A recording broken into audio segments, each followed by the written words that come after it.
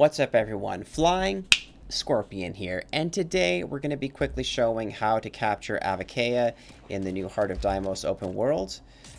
So what you're going to do is you're going to go to the Cambion Drift and you're going to pull out your trank rifle. While you have the trank rifle, when you hold down M, you will see a spawn location for all of the different animals. So all of these blue icons here are locations where you can start capturing animals. If you want to specifically filter them for the Avichea, hold down 2, pull out the Avichea lure, so you're holding that lure in your hand, hold down M, and it will filter them down just to the Avichea spawn location. So we've got one inside of a cave right here. This tip was brought to my attention by Tactless Tortoise.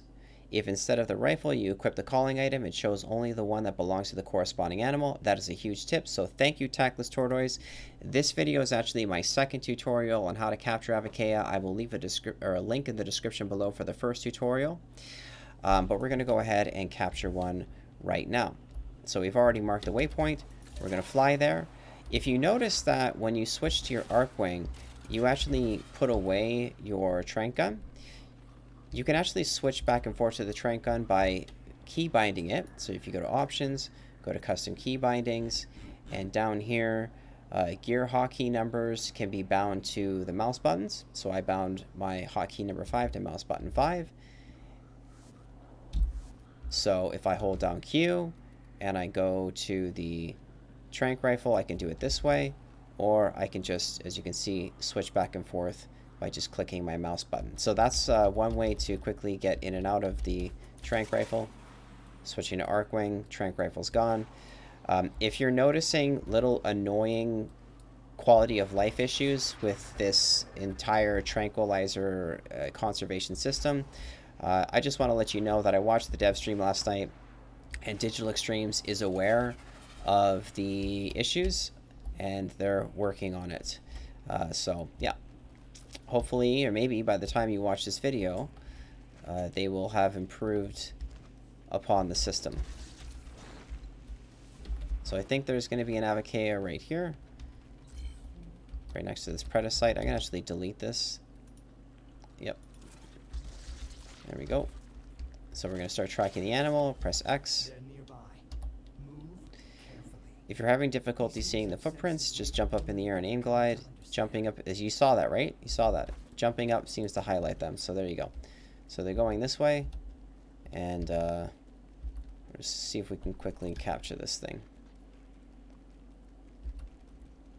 You can use Equinox or Ivara to put them to sleep with your abilities. That can be another way to capture them.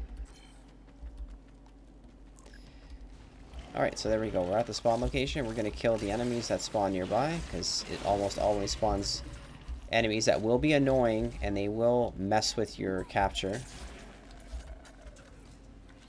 Okay, I don't see anything on the radar. I think we're ready to capture this. Pull out the Echo Lure. Now, when you make the call, you're going to hear it call back, and turn the camera around to hear the direction.